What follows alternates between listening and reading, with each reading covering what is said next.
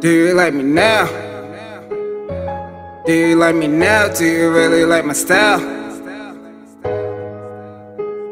Say, do you like me now? Do you really like my style?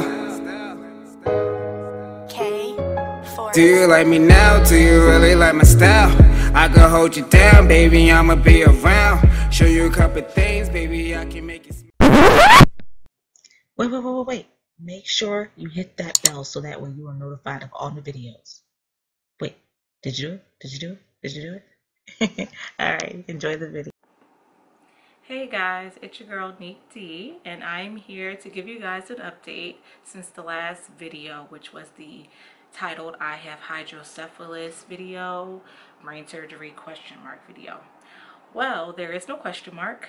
I do have to get brain surgery, and I did get a second opinion from a Penn neurosurgeon, aside from the Thomas Jefferson neurosurgeon, and they both are in agreement that I do need a brain surgery.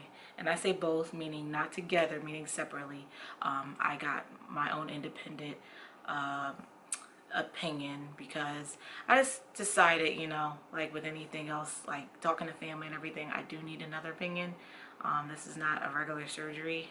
This is not getting my elbow fixed or, you know, my eye or anything. Like, this is like definitely serious. So I wanted to make sure I was, you know, going, you know, to somebody, you know, that was top notch. So I did do some research, and I did look up and see that Penn was one of the top, and it seemed that Penn was a little more higher than Thomas Jefferson, and I could be wrong, but when I looked online, it looks as the numbers as though it had Penn a little higher than Thomas Jefferson.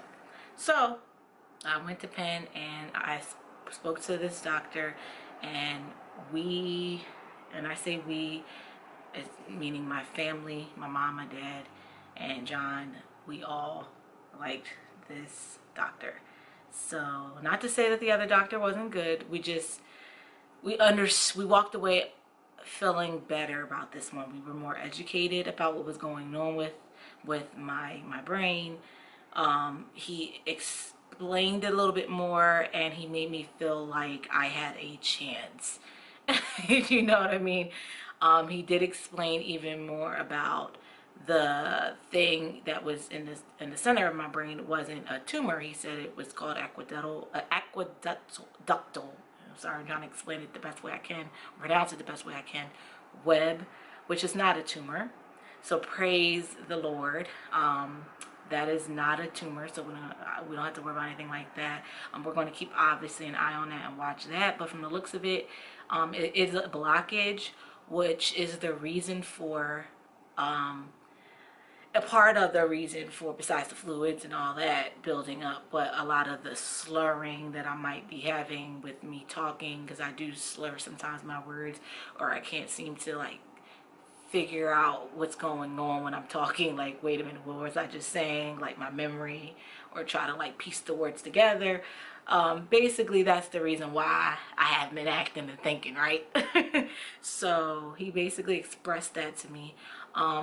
He also explained why my legs were feeling like heavy. It's because of the fluid, the CSF, cerebral spinal fluid. Has been, you know, he showed it to us in my brain, and it showed it, you know, down my spine, and he said that is connected, obviously, so my spine just connected down, all the way down, and since it's not, the waste, it has to recycle, you know, and it's in there, it has to somehow come out, and if it's not being, you know, coming out, it builds up, and that's creating that heavy feeling in my legs, apparently. So I guess that's why I've been feeling that way, having that tingle in my legs when I feel faint and feel like I can't walk. So the next step for me is I have so many appointments. It's crazy. I have to like write everything down on my calendar, little marker board, and in my phone, just in case. I have an appointment to get my pre-op, which is an operation, you know, appointment, which is like your blood work, everything you need done before your operation, your blood work, your EKGs, and all this stuff to make sure this is what's going on before surgery, so we know how your body is before surgery. So that way, if anything shall happen, praise God that it doesn't, but if anything shall happen, we know what your body was like. And then after that appointment, I have what else? Whew, there's so many appointments. What else? I have MRI. I have to go do another MRI. And I think this is in conjunction to my eye doctor appointment. So the MRI appointment is to take a second look at my brain, I guess for them to get their MRI imaging, because the MRI that I had was from my neurologist that she ordered, but this is from my neurosurgeon now. So now he's ordering one, and he wants to see what's going on, and that way when they see it, my eye doctor, my neuro-ophthalmologist, because it's not just ophthalmologist, it's a neuro-ophthalmologist, he's going to look at it that very day that I'm getting the MRI. No, another day. He's going to take that and he's going to look at it, and he's going to see my eyes, because apparently the CSF, the cerebral spinal fluid, has gotten to the back of my eyes and is affecting it, and we don't want me to down the line have any type of blindness or anything like that.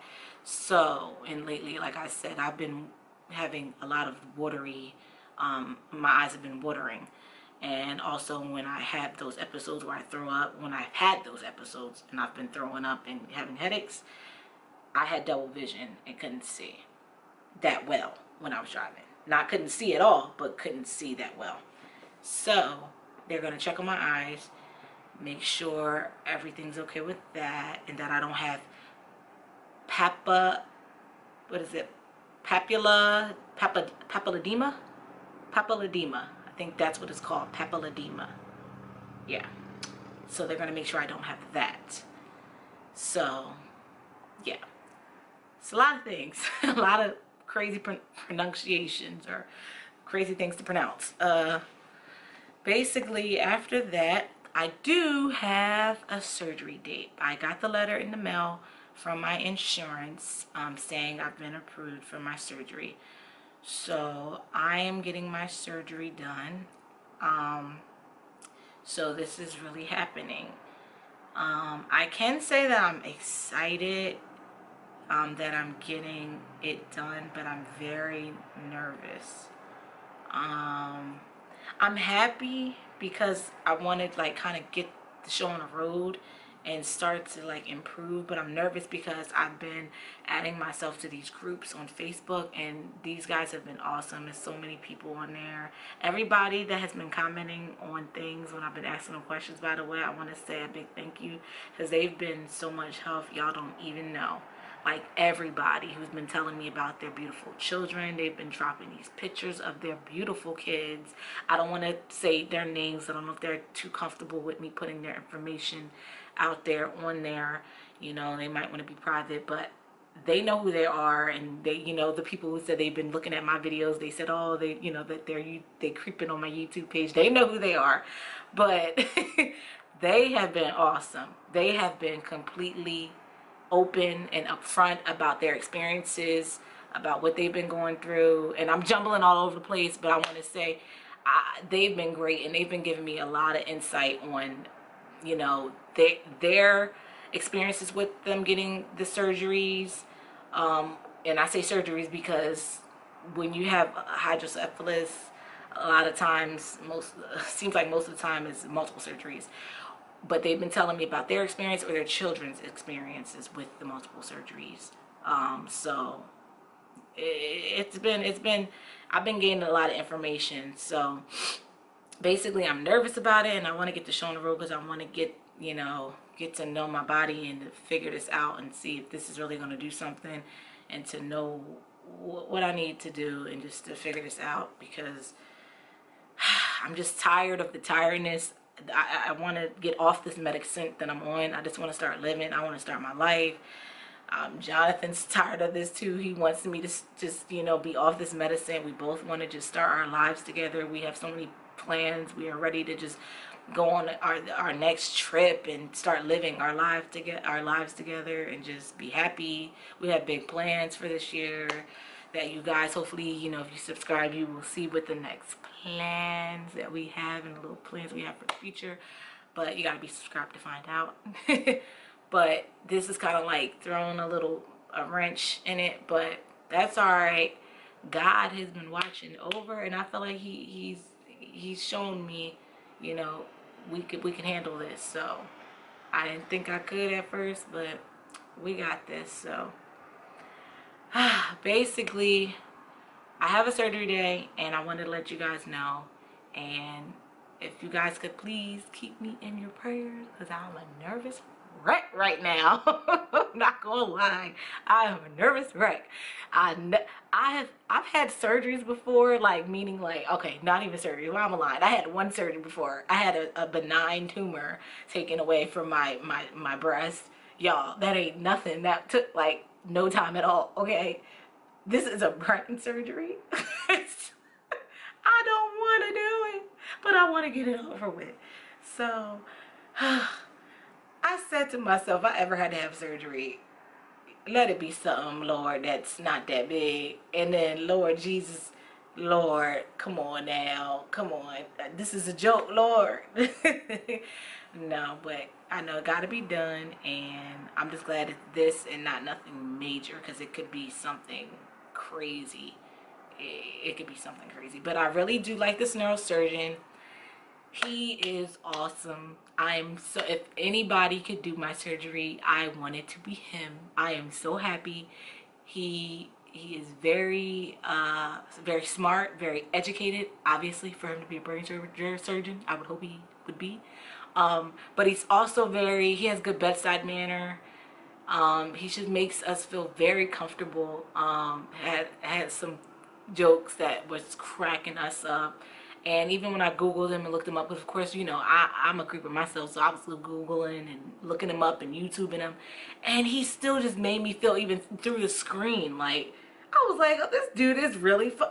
You know, and I don't mind him doing my surgery. You know, you could go into my skull. You're a good guy. You know, I just felt like, you know, he was a good person for me, for him to, you know, I just felt good about it. So I felt better about this neurosurgeon. So I'm happy that I did get a second opinion. So I'm just nervous, and we have the date. So I'm not gonna, I already have 12 minutes. Wow, this is enough. But I just want to say thank you guys for your kind comments. Thank you guys for subscribing, because I see you guys have subscribed. And yeah, I'm doing this surgery. Lord Jesus, please stick with me, y'all, for this journey, because I'm about to freak out. Lord, this is really happening. All right, well, gotta go. I guess this is going down.